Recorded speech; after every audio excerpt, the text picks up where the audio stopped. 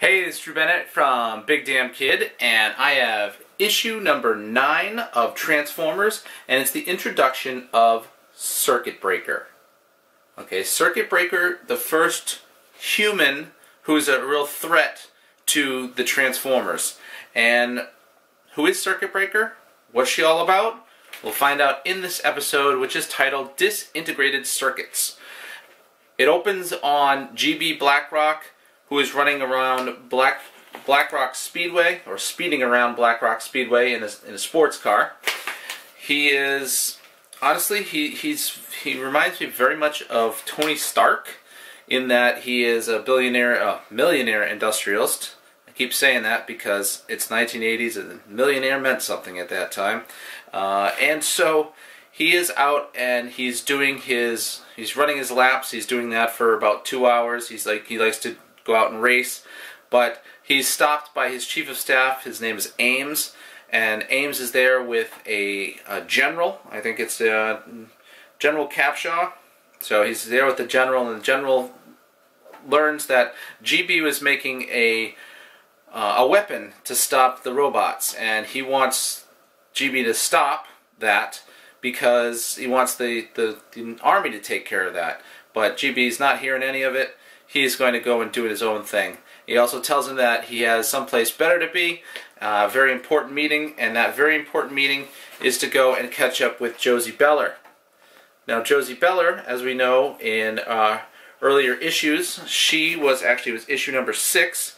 She was in an accident where Shockwave took over the oil rig that GB owns, and she was in an accident. She got a lot of electrical feedback. It left her partially paralyzed. She can kind of move her head, move one of her arms, but the rest of her is paralyzed, and she's been in the hospital ever since. Now, GB really shows a lot of concern and compassion for Josie. He feels completely responsible for everything that's happened to Josie because of the attack by the Decepticons, which, you know, she wants to go right back to work. She wants to help him fight the robots, but he does not want her to get hurt anymore. So he, feeling completely responsible, tells her, no, we'll talk about it next time. So, talking about the Autobots, if we go to the Autobots here, Ratchet is checking them all out to make sure that they are in working condition. So, has them all out racing across the plains there, and they're all back up to tip-top condition. He has been hard at work, obviously. It says that they're all fine. They all can drive and transform fine, except for Jazz. Now, Jazz is sitting there listening to Madonna, Material Girl.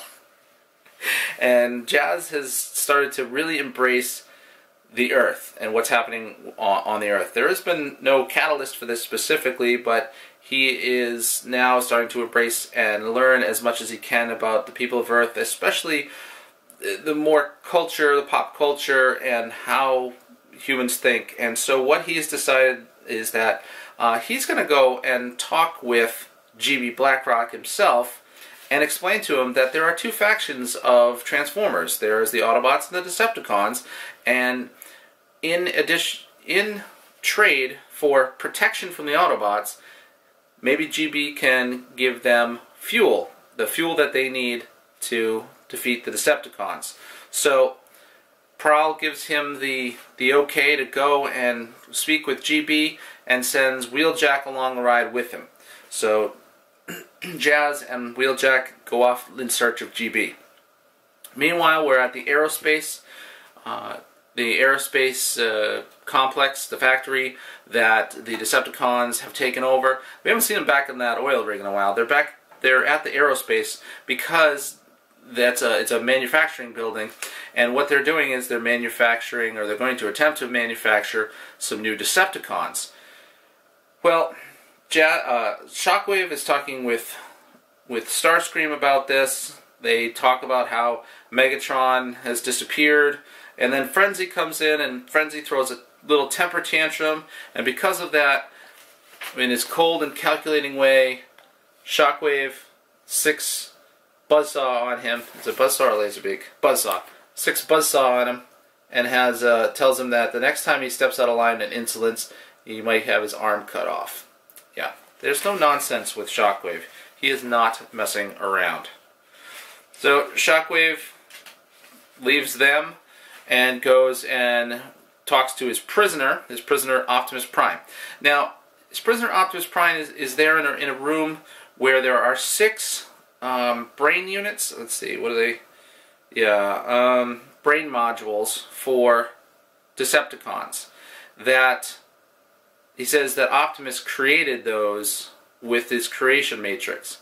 Now, well, I don't know how that happened. There seems to be a plot hole in this. Either when Optimus, before he was able to, and we'll see this we'll see this here. But Optimus transferred the creation matrix to Buster Witwicky.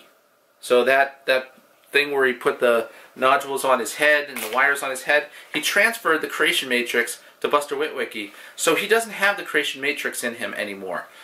So these brain modules, they must have been created when he had the creation matrix. I don't know. Seems like a big hole there as to what's going on, because these brain modules, they're for Decepticons, and we'll see those Decepticons in a future issue.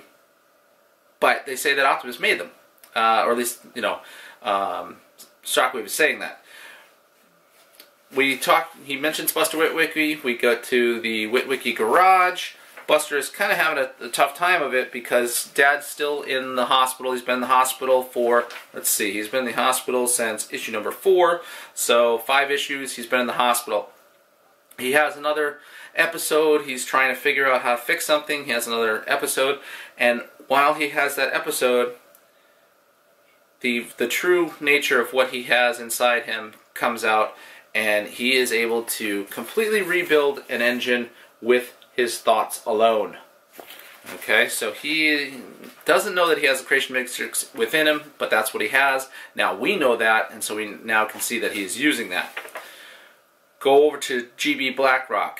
He's at his main offices. Let's see, the corporate headquarters in Portland, downtown Portland, Blackrock Enterprises, and we see a series of different frames, and a mysterious person shows up in his office right down there in that panel, and it's Josie Beller, who prefers now to go as Circuit Breaker. Gone is the pixie-like cute girl that was just fresh out of college as a computer programmer. Now she's hardened, and she's tough, and she's determined, and she has created this series of circuits on her body that go on with this metal tape. And it's very impressive. She can now do a number of different things. She shows GB all the things that she can do, where she can program a computer with her mind, she can shoot electricity, she can fly, she can do a ton of different things, and she tells GB that she is going to help him defeat those robots once and for all. GB still feeling either he's feeling guilty or he's just patronizing because Josie's a woman, that he says here, those robots have already hurt you once, I won't let them hurt you again. He actually shows very genuine concern for Josie, and that I'm saying that because all my life I've thought that GB Blackrock was just an awful, awful person, and in these first few issues of Transformers, you can see that he has some genuine concern for his employees who are captured at the aerospace, specifically for Josie Beller. He cares about them, and we'll see some further there about what more I think about GB Blackrock. So we cut to the next day. She says that she's going to defeat them with or without his help, and we cut to the next day. We're back at the Speedway, and GB is about to reveal this weapon that is going to take down the robots. But before he can do that, he's kind of walking down an alley, and there's a familiar Porsche 911 there, and it pops him into the inside and has a conversation with Jazz. Now Jazz is negotiating with GB of protection for fuel.